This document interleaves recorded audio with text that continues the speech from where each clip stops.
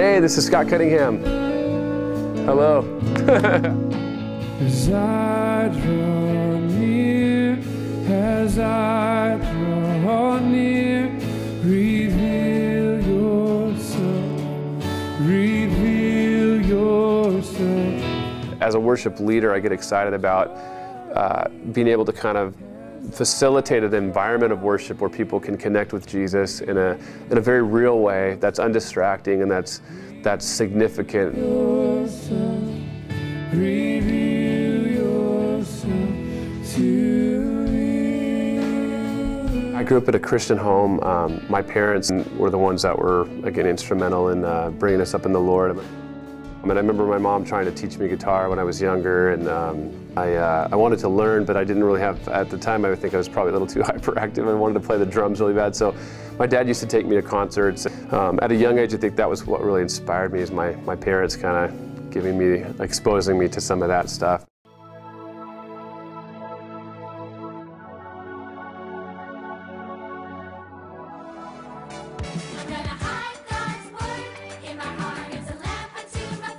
Here's these kids in this a blue singing songbook, you know, in blue tights, and dancing around and singing it, and it just got huge. Vengeance is mine, saith the Lord, Romans 12:19. Our parents appreciated this music that was both biblical, it was the Word of God, and they're singing it to their hearts as a young age, and so it would just pack out. After high school, the Lord kind of allowed things to kind of fall apart in my life, where I was still, at a time in my life, music became like the idol in my life, relationship I was in, and those things became way too important. And so the Lord allowed it to all kind of fall apart to where all I had left was the Lord. At that point, it felt like it was kind of the moment of surrender in my life. And it was kind of the Lord stripping away all that stuff, that it began to kind of rebuild the foundation of the truth of God's Word, the grace of God, even after major failure. As a Christian, you know, the Lord began to kind of just rebuild on that foundation of what my parents had poured into me as a young man. At that season, I was, you know, kind of really searching, you know, what is it I'm supposed to do with my life? And I was working at a cabinet shop, building cabinets and cutting wood, and listening to the radio and listening to, you know, Brian Broderson and John Corson and Pastor Chuck Smith on the radio, and my heart began to really burn to know the Word of God. I was like, man, I want to know the Bible like they do. And the Lord began to confirm I'm supposed to go to Bible college. So I was at Bible college going, Lord, what am I going to do with my life? What do you want me to do? What's your heart? And as I would begin to grow, the next step would come up, and He would reveal what that would be.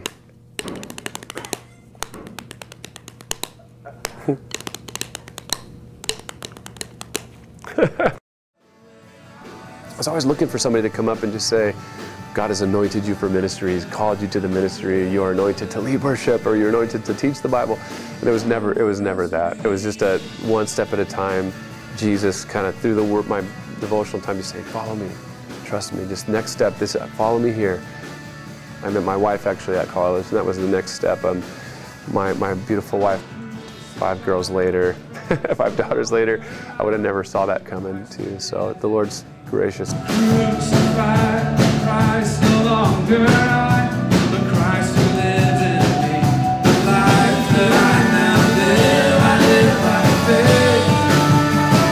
As a worship leader, I get excited about just to communicate the love of God, the truth of God, the grace of God, the glory of God.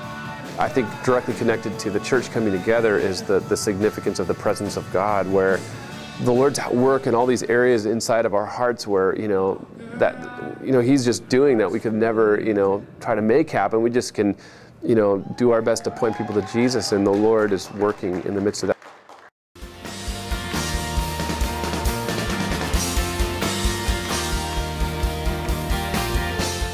I'm really excited about Christian Fest. Shout the news to everyone. It's a new day, peace has come. Jesus saves. Getting a chance to watch what the Lord has done through the years, and I think seeing the Lord kind of even focus the vision even more, kind of turning into something that you can see the Lord just changing it. I think there's an equipping element of the church to do the work of the ministry by just coming and teaching the Bible, and great times of fellowship and worship together.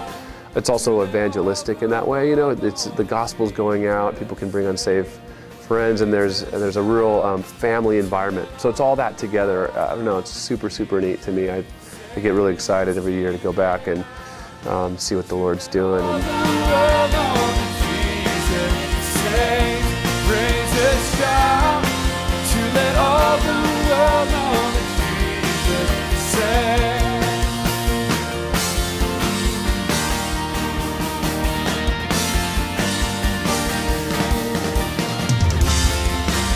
Hey, this is Scott Cunningham. Hope to see you at Creation Fest this year.